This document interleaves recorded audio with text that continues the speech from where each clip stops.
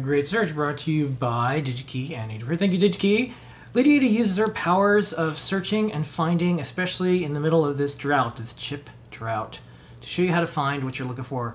Lady Ada, what is the great search this week? Okay, the great search is what I did today. So, because some Sundays I'm like, what am I going to do for the great search? And then today I was like, oh man, I got to find an alternative for this part that I can't get, and the alternative I can't get, and before you know it, you're like 4 layers down. That sounds exactly like great search. That's the great search. That's where we're at. So, so for this design, this design for this feather, I used the LC70203 battery monitor chip.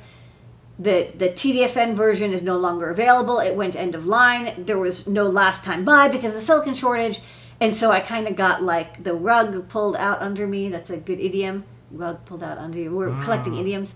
And stuck without an alternative. And there is the, we covered, okay, we can always get alternative packages sometimes. And there is an alternative package for this chip, the BGA package.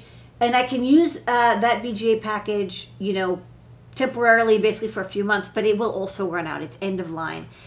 So I want to find an alternative lithium-ion single-cell battery monitor, something that has an ADC, communicates over I2C, and doesn't use a lot of power, so that I can stick this on. It has the it does the battery monitoring, coulomb counting, state of charge calculations for you, while still letting the main processor go into deep sleep. And when it wakes up, it can always ask the chip, what's the state? And of course, I want it to be inexpensive. I want it to be easy to use, and I want it to be a package that I can put on a 2-layer board.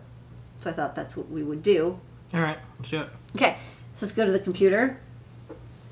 Okay, so this is the previous package, the chip that I was going to use, the TDFN chip. And then, I can swap that for the BGA package. And this will, again, I can kind of limp along with this for a few months because I can get some of these, but eventually those will run out. And this is the life we're living. So the chip that I was using before was basically this one. This is no longer manufactured. It says some substitutes. It has some substitutes, but we're gonna do our great search substitution work. So what I want is a battery monitor. I want to do 1 lithium-ion thing, I2C, and surface mount. Although they're all going to be surface mount. And let's see what we've got for similar devices. I'm not going to say normally stocking or in stocking. I'm going to say no marketplace, just because it's a little confusing. I want to I'm kind of in the specification stage, so it's like I don't really care whether it's in stock right now, as long as I can get it in a few months. And I want to look at prices in the 5,000 piece range or so. And as you can see there, this is the chip that I historically liked. These are the 2 versions. They're the least expensive at about 70 cents a piece. The BGA version and the LC709 TDFN version. But, not this one, not available. This one I can use until they run out of stock. So let's go down the list. Ooh, the BQ27426. Okay, this looks pretty good. Is that the one? No. What? Is that the one? No. Well, no. Not only is it not in stock, but if I ask it, when's it going to be in stock, it says April 2022. Okay, so it's not only are we trying to find a part, but I'm like, I really want a part I can get, like this year, maybe, would that be so hard? Maybe get it in the next, 3 months? We were spoiled when we were babies, buying parts that were in stock. This family is, it is quite a nice family of chips, but yeah, basically, all of them are April 2022. This is the same part of that family. This one, I think, is also, September 2022. Like, not even within the next year, I'm going to be able to get this part.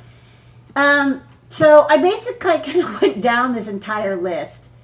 And and then this one was okay, but I really didn't want a BGA. Again, I want something that's a 2-layer board.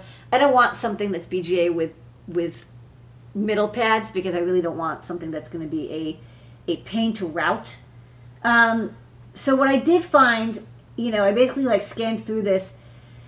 Almost all of these are completely unavailable anytime soon, except for this one, the Max 17048.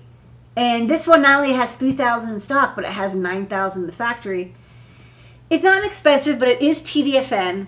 I can get it, you know, quickly. Another thing you can do is, of course, you can put down, you know, even more. And you can see, like, well, there's going to, you know, if I need 30,000, I'm not going to get them until 2022. But there are going to be 2 more shipments of 10,000 a piece. So in October. So, you know, if this is something I want to book for nearby delivery, you know, I have a shop. But again, it is in stock, and I'm not going to need more than 10,000. I just kind of know that that's 10,000 a year is about how many, you know, that's how many I'm going to need for now. So I think that, you know, this is kind of what I'm thinking of going with. So I designed I did a board package for it, and laid out the package, and then I designed a breakout for it. So, you know, this is what I start with whenever I want to design. I basically pulled out the LC79203 and I put this in. One nice thing about this chip is it doesn't have some of the BQ chips, the TI chips, used Coulomb counting.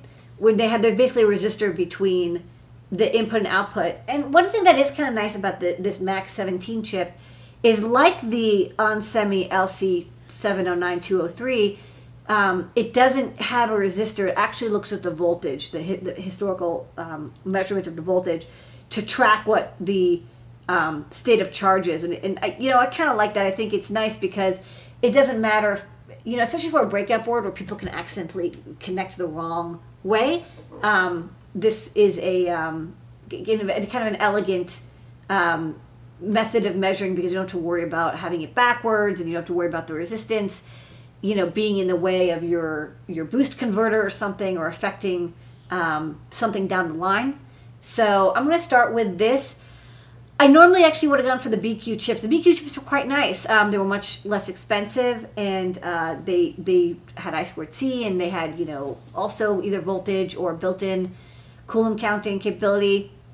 But if I can't get it in the next, you know, 6 to 12 months, even if that's as soon as I can get it, I'm going to start actually designing with parts that are more expensive, just so I can get something out the door, and then reevaluate in a year. It's easy to then, you know, I can always reduce the cost later by subbing out the old part, but not being able to ship something costs money every single day. So, yeah, these are the design trade-offs I'm currently making, is going with parts I normally wouldn't go with just because I can get them, knowing that I'll probably have to do a redesign down the line, but, you know, I'll deal with that later. You know, I'll say, hey, I redesigned this for a cheaper chip, and here is a new driver, and here's the differences. And I've done that before. We've designed a lot of our Feather boards, or early Metro boards, whatever, with FTDI chips. And then when we could get Scilab's USB to serial converters, which I like a little bit more than the FTDI ones, they're less expensive, and they have a couple capabilities that I like, very high speed, you know, data transfer and stuff. I redesigned a lot of boards and said, okay, I used to use the FTDI chip, now using the Scilab's chip. Well, the Scilab's chip is also end of line, so maybe we'll do a future show where I show how to swap out a Scilab's 2104 as well. Yay, it's like juggling. All right. And that's the great search.